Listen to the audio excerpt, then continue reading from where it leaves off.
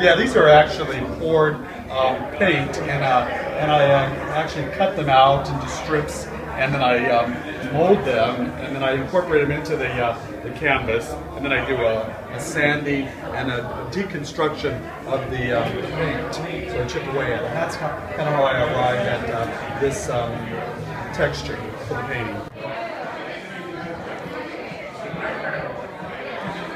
And then I paint into the strips, and I take away, I add a little bit more paint.